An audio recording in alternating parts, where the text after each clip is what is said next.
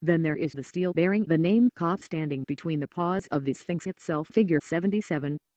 This granite stele was erected to commemorate restoration work that was done on the monument by King Thutmose IV sometime between 1425 and 1417 BC.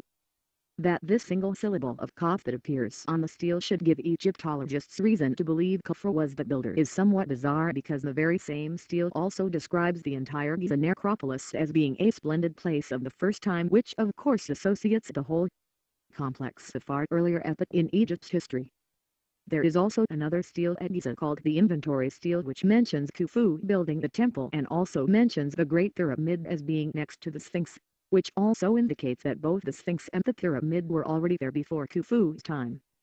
Naturally, Egyptologists have branded the inventory stele as a forgery because it is contrary to the orthodox theory, though they neglect to indicate who they think may have forged a 4,500-year-old stone stele or why.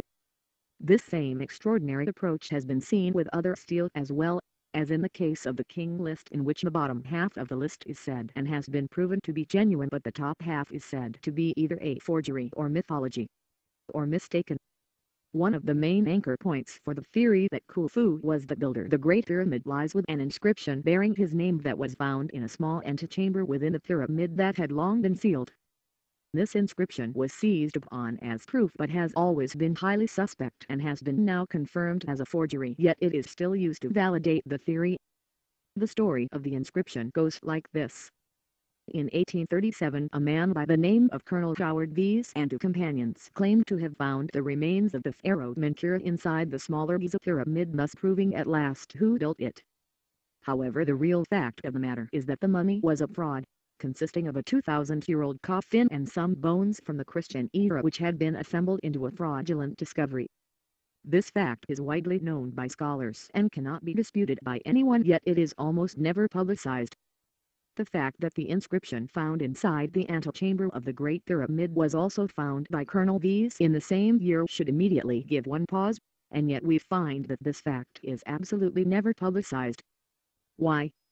The forgery of the inscription has actually now been positively confirmed by the great-grandson of a man who witnessed the actual event. The suspect nature of the inscription was mentioned by the Sumerian scholar Zechariah Sitchin in his book The Stairway to Heaven. The reader of the book then wrote to Sitchin confirming the forgery, which he reported on in a later book entitled The Wars of Gods and Men, in which he says, at the end of 1983, the reader of that book came forward to provide us with family records showing that his great-grandfather, the master mason named Humphreys Brewer, who was engaged by these to help use gunpowder to blast his way inside the pyramid, was an eyewitness to the forgery, and, having objected to the deed, was expelled from the site and forced to leave Egypt altogether.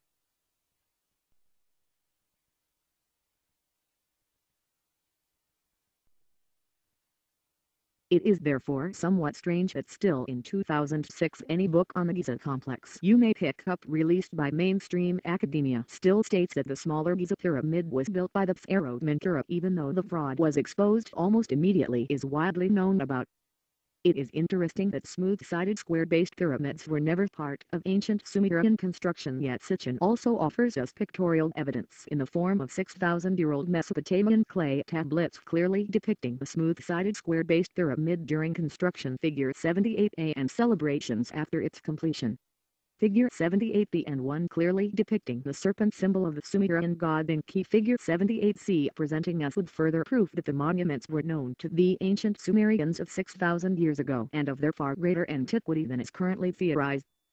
There is also documented evidence in 6,000-year-old Sumerian texts which mention the construction of an abode called the An, which translates as house that like the mountain is, and describes how the structure was eventually abandoned due to a conflict and had its capstone removed. These texts also mention the hurried hacking of an emergency shaft to rescue someone imprisoned inside the An by huge sliding stones, which adequately explains 3 enigmas of the Great Pyramid all in the one text.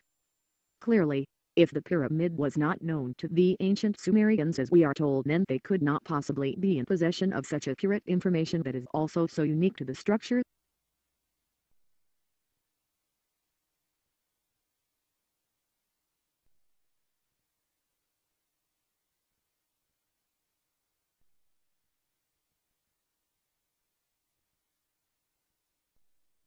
In the extremely well-researched book The Keeper of Genesis released in 1996, the authors John Hancock and Robert Bovell present strong evidence to support the theory that the Sphinx was not built in the image of Khufra. In the book, Hancock and Bovell even go so far as to employ the services of a forensic scientist who specializes in face recognition to compare the two faces. His comparison shows undeniable discrepancies between the two and also punches some more serious holes in the Sphinx's Khufra theory. The two authors also present a very solid case in regards to dating the entire complex by examining the work of John Anthony West, which raises serious geological questions about the entire Giza complex. In West's excellent book The Serpent in the Sky, he also questions the alignments of the monuments, suggesting that these alignments were in no way incidental but rather, they held very significant and easily confirmable astronomical implications. This is an issue that was also raised in Robert Bovell's book The Orion Mystery. But in The Keeper of Genesis, and against a torrent of opposition from the academics, the authors have also put forth another bold theory that not only is the face on the Sphinx not that of Khufra, but based on overwhelming geological evidence, the Sphinx is in fact much older than even the Great Pyramid. The date or not the date. The work done by West and Schock and the claims made by Hancock and Bovell in The Keeper of Genesis at once produced a veritable storm of criticism from the academic community. The notion that someone who held no doctorate or degree would dare to present such an absurd theory infuriated them. They flatly proclaimed the authors to be wrong and refused to speculate any further on the possibility that the Sphinx was not Khufra. They bluntly dismissed the idea of the Sphinx being older than the Great Pyramid as ridiculous and, I believe, also banned the entire party from further access into the Giza complex to conduct any more investigations. It is an interesting thing that any investigative team that tries to present a different theory on the Giza complex to that which is put forth by the general academic community is subsequently banned from further access to the site by the Society of Egyptology. It doesn't sound like they feel very secure in their convictions and really don't want people messing around with the facts. Science is supposed to involve conclusions that are reached through the rational investigation of all of the theories and all of the evidence, not conclusions arrived at through the blind assumption of one theory as fact.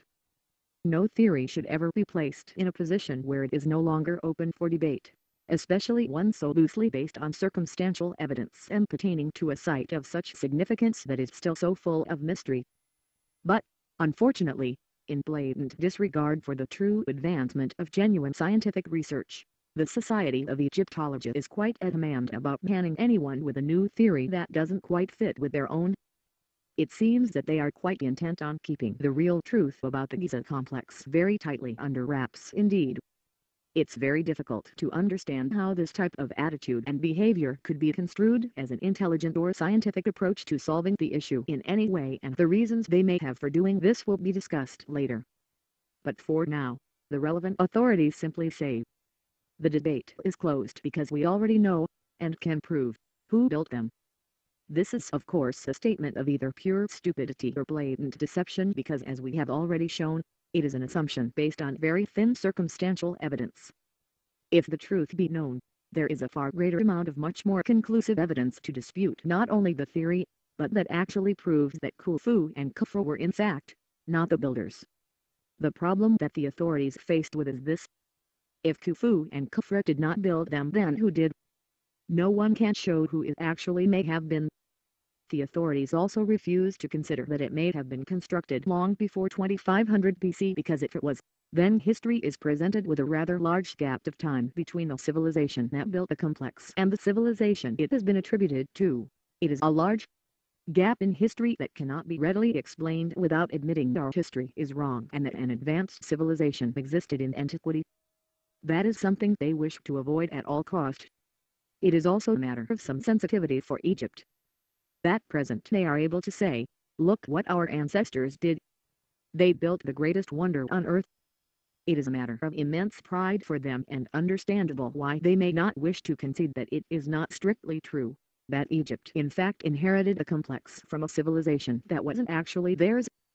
But despite what academia says about the Giza complex, overwhelming evidence exists to dispute the time frame we have been given for its construction. The Sphinx is very heavily eroded with horizontal grooves, punctuated by deep vertical fissures. Egypt's top archaeologist Dr. Zaki Hadas adamantly states that this massive amount of erosion was caused by desert wines. Now quite frankly, wine erosion is an extraordinarily strange claim to make, just in considering the history of the monument. The statue was actually buried in the sand for most of its life. It was uncovered sometime between 1417 and 1425 BC by King Thutmose IV, but was soon covered again by the desert sands. It was still buried up to its neck when Napoleon arrived in 1798 and remained so until it was partially cleared again in 1817 figure 79 and still more in 1858 and 1885 figure 80. But it was not fully exposed until 1926. So there really wasn't a great deal of time for all of this wine erosion to have occurred. But even with it being covered for so long, according to estimates based the figures drive Hadas has provided for the rate of this erosion. If it were indeed a fact, then the Sphinx should be all but gone by now, or wafer thin at the very least. There is also the disturbing fact that the deep vertical fissures are quite clearly the results of water erosion caused by prolonged exposure to precipitation. Naturally, any of these telltale fissures that appear on the actual monument are being hurriedly covered by new restoration work that is being carried out figure 81. But even with this new work, there can be no doubt whatsoever that the erosion seen on the monument was in fact caused by water.